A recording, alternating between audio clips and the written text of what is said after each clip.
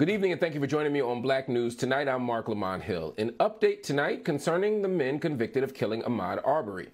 Travis and Greg McMichael, along with William Roddy Bryan, will all stand trial on hate crime charges related to Arbery's death. Both McMichaels reversed their plans to plead guilty in the federal case of a U.S. district judge rejected terms of a plea deal. It would have allowed the men to serve 30 years of their sentence in federal prison instead of state custody. In January, all three men were sentenced to life in prison after being convicted of killing Arbery. The McMichaels without parole and Bryan with parole. The federal trial is to determine if they also violated Arbery's civil rights during the killing.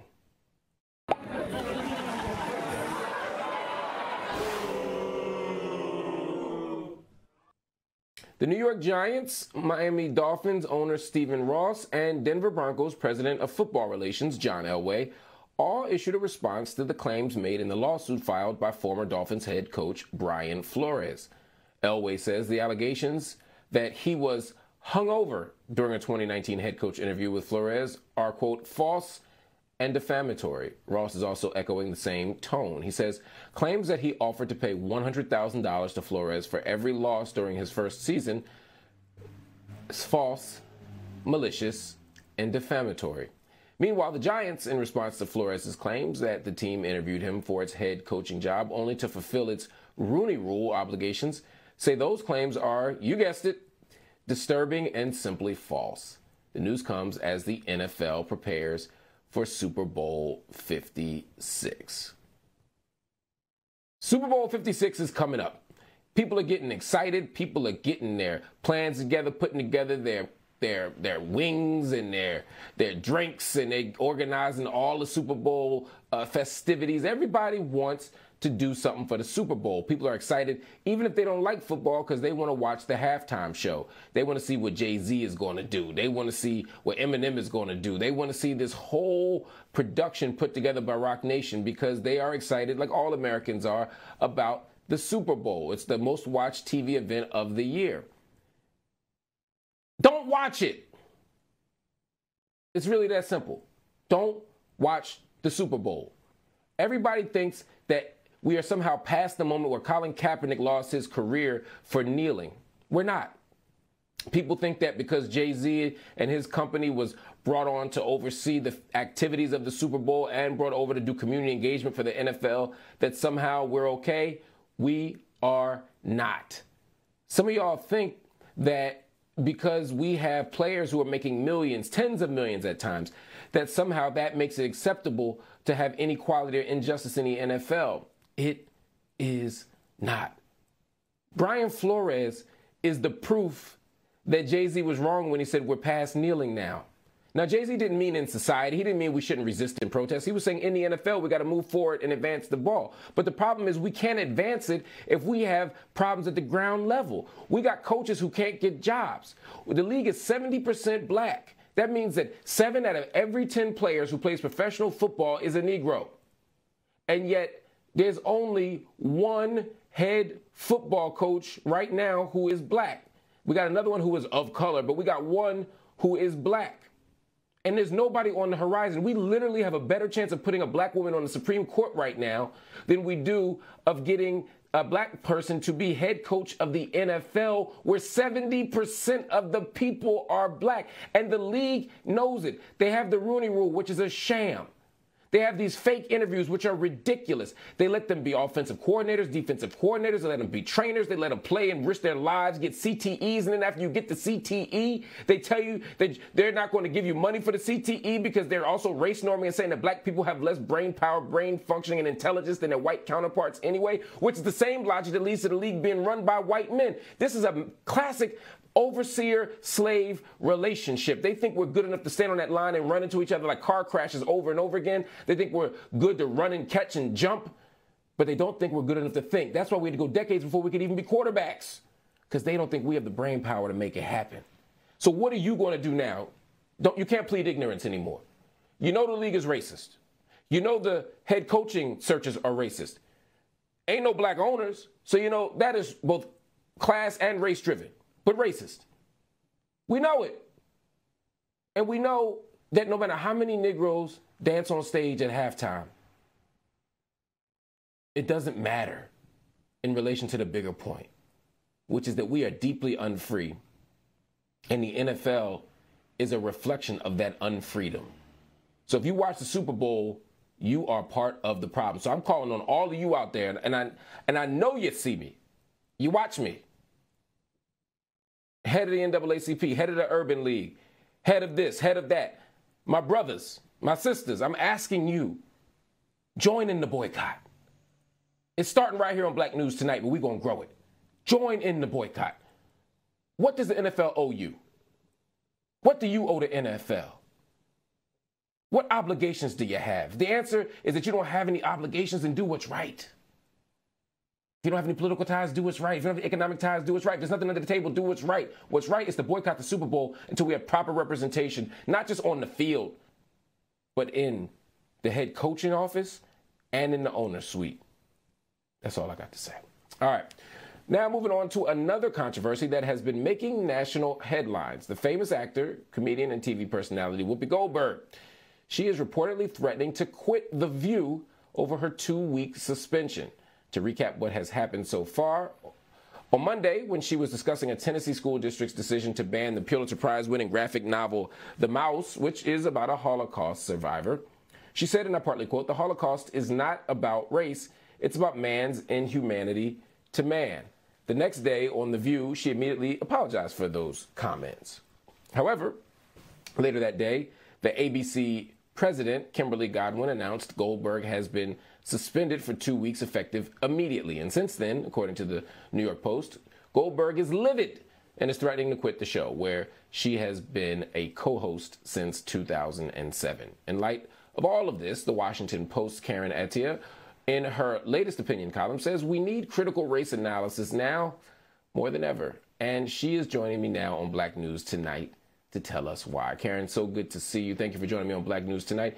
In your piece, you say Goldberg's misguided rant shows why there is a need for including a critical race-based analysis of how we teach not just U.S. history, but world history. Why do you say that?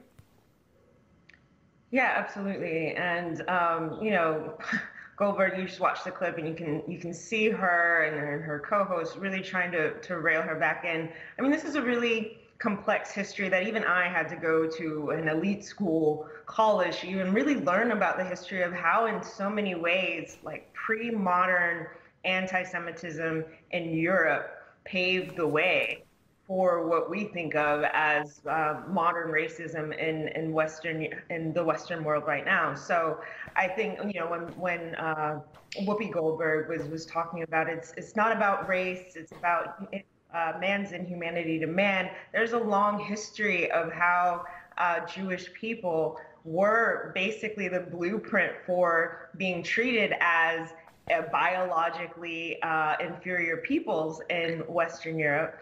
And then that logic, that false idea backed by pseudoscience and eugenics, then became a logic and a basis for slavery, for colonialism, and for exploitation. And the Holocaust, in many ways, was the ultimate evil perfection of the endpoint of that logic. So for her to say that it wasn't about race, modern racism has its basis in anti-Semitism, but it also has its basis largely what all this is for or about is about white supremacy and about this idea that has persisted of this quote unquote master race. Absolutely. And I think that's where Goldberg sort of lost her footing. And you're right. This race analysis takes a lot of nuance to understand, right? On the one hand, we're saying, and our Jewish brothers and sisters would say this, that Jews are not a race, right? It's a religion, it's a nation, it's a national identity, but race is a very particular thing. But they were absolutely racialized within the context of Nazi Germany. Hitler racialized them and treated them as a race that needed to be eliminated. That's part of the evil of the Holocaust. And it was an awful experience. And Whoopi Goldberg is sort of reducing race to, U.S. black-white paradigms. And she's like, well, they're white and they're white, so they can't be a race. And it's like, no, they absolutely were treated as a race and oppressed as a race. But that nuance doesn't really take place on TV that often. And I think you make a really interesting point. You say that ABC could have provided a space to educate Whoopi Goldberg and the rest of the ABC audience. But instead, they didn't. Instead, they suspended her and they sort of shut down conversation, no? Yeah, and it was really ironic because the whole premise of the conversation of the segment was about silencing and banning books about the Holocaust, which is in a broader context of what is happening now with banning books from authors who are racialized, LGBT, anything that basically makes white people uncomfortable and specifically challenges white Christian supremacy. So it was just really ironic and deeply tragic that in a discussion about, frankly, some of these fascist Nazi-era tactics of banning books, that they also banned a discussion about whiteness. And again, you can look at her co-hosts and you can see that they were like, this is about white supremacy. And look, Mark, honestly, this is what is so frustrating and why we're all trapped in this dark matrix that white supremacy has created, because here we are wondering about who is white, what is race, what is this, and it takes us off of the main target, which is resisting white supremacy and pushing back against this idea of the master race, which we are still fighting around the world. Jewish people are still fighting back against, Black people are still fighting back against. And so it was really just a missed opportunity for us to continue this dialogue about how do we fight white supremacy today. That is absolutely true. And a key piece of that, as I alluded to earlier, is thinking about race outside of the context of the U.S. black-white binary. People are racialized in different ways in different contexts. How hard is it for us as Americans to think outside of our own narrow, local racial lens? It's really hard. I mean, we just don't learn about it. We don't learn, even though, the Holocaust very obviously targeted Jews, and very obviously, we see that Jews were the primary the target of the Holocaust. We don't see in our history books that this was really about eliminating also Black Afro-Germans, Africans, about Slavs. We don't learn about that history, about the Roma as well. Almost half their population was eliminated. And so we see these images of what we would call white-looking people. And it opens up a whole another conversation about what it means to pass as white today, right?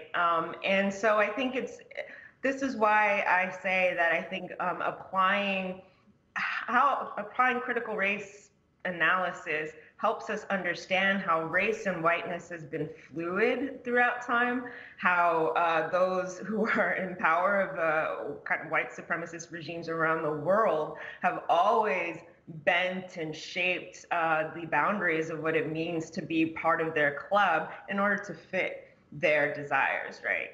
So it's really difficult, but I think for my purposes, I was just hoping to put some of this history out there and to put some of people who theorize that this is also so very much related to imperialism and slavery, and Absolutely.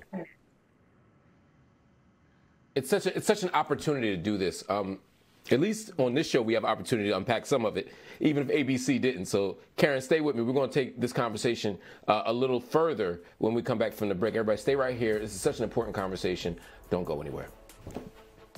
Welcome back to Black News Tonight. We continue with our discussion about the importance of a critical race analysis, especially now in light of the current controversy surrounding Whoopi Goldberg's suspension from the popular daytime talk show, The View. Back with me is the Karen Attiah. She's an opinion columnist at The Washington Post. Welcome back to the show. Talk to me about making this connection between Nazi policies and Jim Crow apartheid laws. You started to talk about this prior to the commercial break, and I think it's an important connection to understand so that people see this relationship or the overarching presence of white supremacy, which you talked about. Yeah, absolutely. I mean, the thing that we have to remember about that period of time in world history is that this was a time with rapid industrialization. This was when Western powers were competing with one another to gobble up the world's resources, right? And the United States had ended slavery, but obviously had still maintained its regime of its own version of racial apartheid, basically. So, there's been scholarship that the Nazis, Hitler looked at what the U.S. was doing and was like, we'll take some of that Jim Crow. We will take some of these same concepts of separation, of segregation, of IDing, of basically separating and excluding certain groups of people from public life, thereby making it easier to eliminate them, right? And so if we think about even the Jim Crow era and even into Reconstruction, though Black people technically were supposed to be free, you saw these basically pogroms around the United States of lynchings and mass atrocities against Black people, right? And so it's to understand that in many ways, yes, obviously the German and the European context was extraordinarily specific. Even the language and the ways that it was done was specific, but in many ways they were borrowing each other's practices. Even the practice of checking skin tone and hair and head shapes and nose shapes, they also were borrowing and using the same fake race pseudoscience, right? So this is why it's when people say it's not about race, it is very much about how racecraft works, and racecraft is part of the segregation, the cleansing, the pseudoscience, eugenics, of displacement, and of violence, frankly, and of terror. And this is how, and as we've seen in the US and scholarship on how the US came to be, Germany, other European powers, as the scholars W.E. Du Bois and many others wrote at the time, were based a lot of their power on the subjugation of who they decided were inferior races. Now, before the Nazis came to power, German colonial forces also committed genocide in Namibia. Here at Black News Tonight, of course, it's important for us to sort of think throughout the diaspora about the various evils that this regime committed, both in Germany and also more broadly. Those types of conversations don't seem to happen very much. Is there a reason you think why we're not talking about just how broad in scope this evil sort of moment was? Because the powers that be in Germany and in the US have covered these histories up for a long time. It was only recently, only in the last few years, that Germany even owned up to the Herero genocide and the Nama genocide in Namibia. And it took me actually going to Berlin and seeing an exhibit and understanding just the scale and the scope of it. They nearly eliminated these groups. And what was so chilling about learning about that is that the tactics that they used on the Herero, they ended up using not too much later on the Jewish people and all the other groups of people that were targeted in the Holocaust. So sterilization, medical experimentation, camps, labor camps, forced labor, all of those tactics, they tried and they successfully did with a chilling efficiency on the Herero, and then did that on the Jewish population in Germany. And so I think a lot of it also just has to do with, we don't hear about this history. Germany was not made to pay a price for what they did to the Herero, right? And so it's good now that Germany is finally slowly coming around to facing up to its horrible past in many ways. But It's deliberate. There are reasons, similar reasons to why didn't we hear about the Tulsa Race Massacre for such a long time? These regimes, in order to keep their power, need us to be ignorant of their crimes so that, well, I mean, long-standing fears, right, of having to, whether it's pay a debt, whether it is losing a sense of legitimacy, moral claims to moral superiority. Um, this is why we don't know about these things. We don't know about these things because the cover-ups, the whitewashings, deliberate. And that is why we need to have the more nuanced conversation about race. I'm grateful that you and I had an opportunity to unpack this. And I get the daytime talk shows aren't going to be able to unpack a conversation about racial formation and white supremacy and colonialism and imperialism in the 4 or 5 minutes of the segment. But there has to be an opportunity when a mistake is made, I think, to educate the public so that we don't just get into this kind of reductive analysis or just a dismissal of Whoopi Goldberg and turn her into the kind of scapegoat for really what is our collective failure to think about race deeply. Anyway, Karen, I'm grateful that you think about race deeply, that you write about it deeply, and that you weighed in today on our show. Please come back soon so we can continue the conversation. Everybody, make sure you read everything she writes, not just in the Post, but anywhere she is, because Karen Attiah is brilliant.